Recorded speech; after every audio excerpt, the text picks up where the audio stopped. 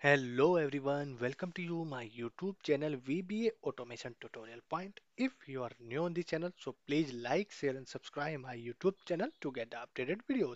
So guys, in this video we will learn or we will talk about how to change or reverse the order of the month in X-axis in the Power BI text, right?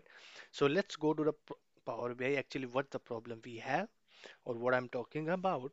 So here you can see that in the column chart, I have a month in the x-axis of the chart.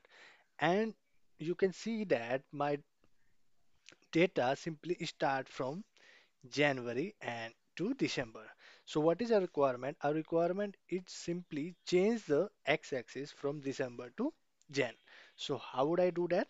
So I have already created a date table that is a calculate table, and in the calculate table I have added a one calculated column. So I'll explain each and every steps to you guys.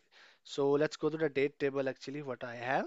And in the date table, simple, I just go to the data view and you can see that the date table here I have used a calendar right function to create a date right from Jan to December, and it's simply stored in the variable called temp table. And in the temp table right, and here I have a new variable called as new table, and in the new table I have used the add column right to adding the year, month, day, and index in this table.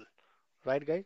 So, so this is the calculated date table, and in this table, I have created a new column separately. So I just go to the new order column. Now you can see that in the new order column, I have used a switch function, right? Because I have a multiple criterias here. So I have given a condition one where I have index one, it returned 12. When I have index 2, it returned 11. When I have index 3, it returned 10, so on till index 12 and right. So now you can see that I simply just reverse the order of the index, right guys? So now I'll go to the report view and simply change the order of the x-axis from December to Jan, right? Simple click on the chart and click on the month, right? Basically, I need to change the month order.